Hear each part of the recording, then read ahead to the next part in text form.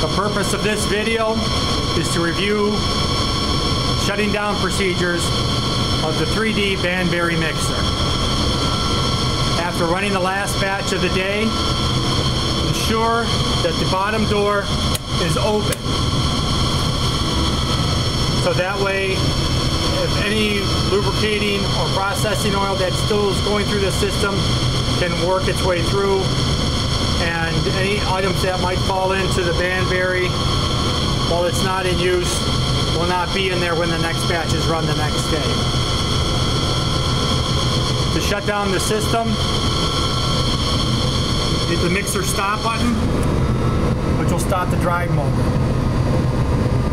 Press the hydraulic stop button, which will stop the hydraulic pump system.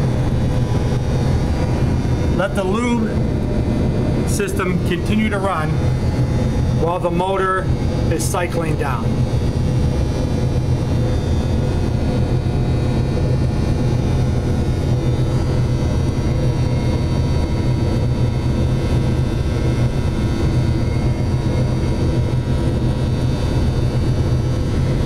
Once the motor has stopped spinning, press the lube stop button.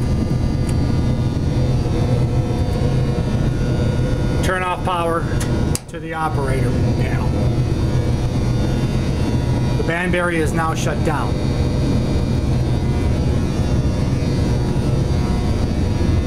Once the Banbury is shut down, go to the maintenance level of the mixer.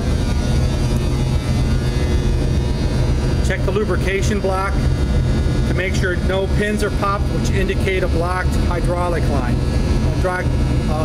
lubrication line.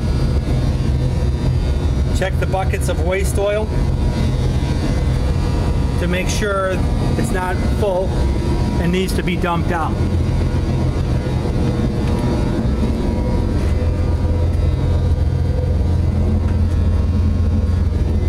Check the Traybon system reservoir and make sure that does not need to be refilled.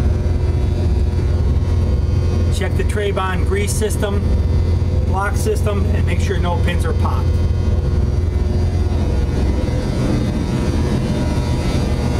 Turn off the water lines for the chiller, both supply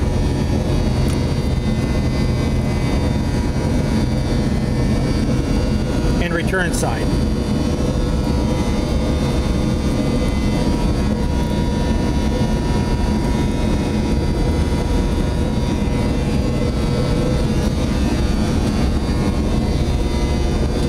All the water lines are off.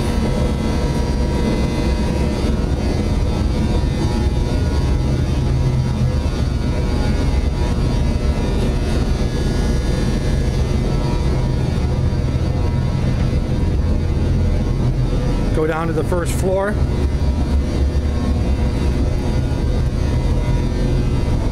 Double check the tote for the hydraulic, for the lubrication oil. Make sure the day tank on the lubrication system is still full.